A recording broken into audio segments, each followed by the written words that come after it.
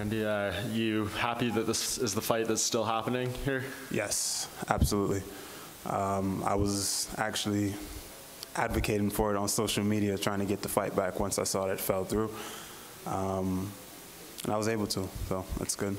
Yeah, I mean, I imagine it makes it extra good because you don't get like the lost work from preparing before, right? Yeah. Definitely. So can you just tell me about obviously having to pull out of the fight last time? How hard was that on you with everything that was going on there? It was tough, but I was tested positive for COVID, so I just had to deal with it. 2 weeks off, but my symptoms weren't crazy. I just kind of had like a headache, sore throat, and I was out for 2 weeks, and then I was back to work. So I pretty much just extended my camp. Yeah, are you excited to be fighting back in front of fans on this card? Yes, I am. What do you think that environment's going to be like? I mean, do you think it's just going to, obviously you're used to it for many years doing that, but do you think it's going to be an extra adrenaline dump or anything like that? Nah, I enjoy that. I actually prefer that than no crowd. I may be one of the few people who actually enjoys that, so I like the crowd. It gives me more energy, just kind of, just better. What specifically about Cowboy interested you specifically? Or was it just the fact that you didn't want to lose the camp from the first time? Yeah, I just didn't want to lose the camp. He's a guy that's, he brings it. It's going to be a good fight, high-paced fight. Those are the fights that I like. And I think stylistically we could put on a great show for the fans, So, and I just didn't want to lose the camp. I put in all that work, man. I put in all that work, and then for him to get someone else, short notice, it kind of worked out that person didn't work out. Sure. I don't know what happened with that, but I'm happy that didn't work out, so they put me right back in there. So.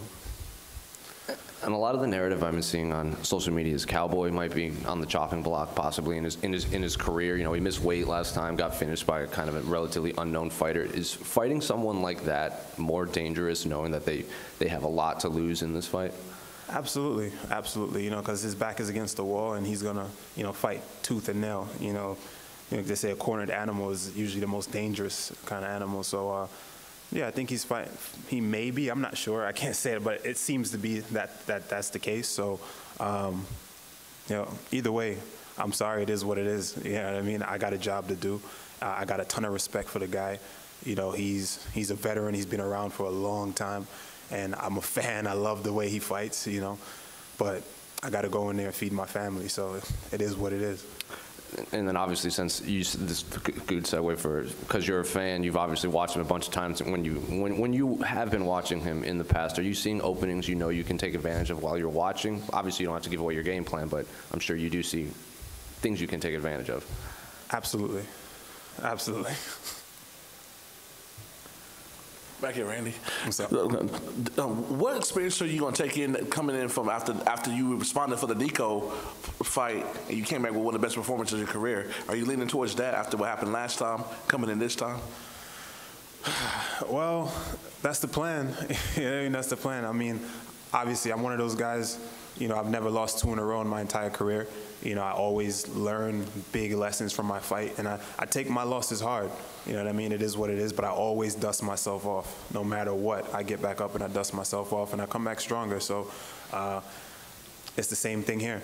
I've learned from it. I've made the mistakes, and there were some personal things that I had to take away and things that happened beyond that I can't really just come out and talk to the media and the people. It is what it is. It's the fight game. I had to take that on the chin, and, I'm back. That's it. On an individual level, how good is it to know that you got that set of personal stuff that you can be who you are, be rude boy up in the cage and do your thing?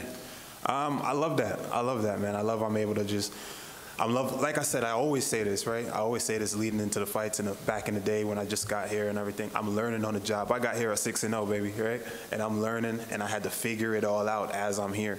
And I'm doing that slowly, and I'm getting there, you know what I mean? So I love the way my progression is going. Some of the lessons were hard lessons that I had to learn, and I've learned them, and that's the name of the game. So I feel good that I'm able to be myself. I feel good that I've learned to get my weight control and my weight cut under control. Everything's smooth now, everything's fluid, and I'm just excited to go put on a show and be me and do what I do. Of course, the ultimate goal is to get the belt. Absolutely. With the belt being decided on Saturday night, does that kind of course, you're a motivated guy, but does that inspire you seeing like, hey, I'm going to be in the ring with one of these dudes in the next year or two? Without a doubt. Without a doubt, 1,000%. Like you said, I'm always motivated, but that does motivate me even more. It's funny, I was talking to my friend yesterday, and it was one of those things where he was like, man, because I used to always say, I like being on the smaller card so it's easier to get a bonus, right? And then that mindset, as I got older and I realized, I'm like, that really doesn't make any sense, right? It's like, I want to be on these big cards. I want to be on the cards with all the eyes, because if I stand out on this card, then it's like, okay, then you're doing something. You stand out on a smaller card. It is, not to take anything away from a smaller card, but I'm saying you stand out on those cards, it's like, okay, that's cool, but you stand out amongst giants, then what does that say about you, right?